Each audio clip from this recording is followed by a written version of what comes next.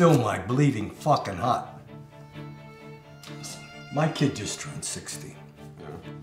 And the little bastard hates my fucking guts. Give it time. It'll pass. Believe me. Mr. Frank Antonelli. See this?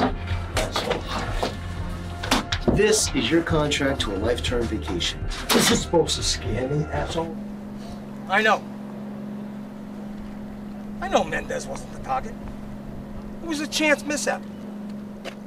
Listen, my boy had a beat on him. No one could have guessed it was going to happen like that. No, I'm not making excuses. Yeah, fine. Whatever. You remember me? Valentina, you piece of shit! Where are you? You can bet your last bottom dollar. You will lose, Don Del Seguin.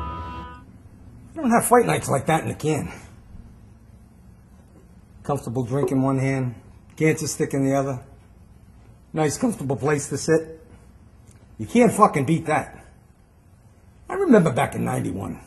We had a full-blown fucking riot inside there. I'll never forget it. Bunny's IQ is off the charts. And he's got to be the strongest man I've ever seen in my life. Really? Really? Then why does he hang around with... I mean, he could have a career.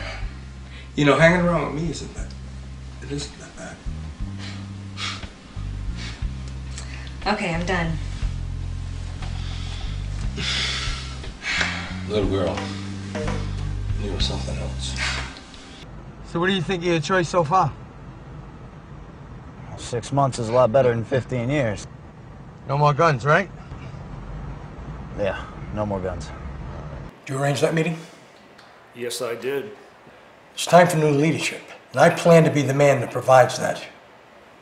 Ain't you been shot at enough, Junior? I got it handled. All right? I can take care of myself.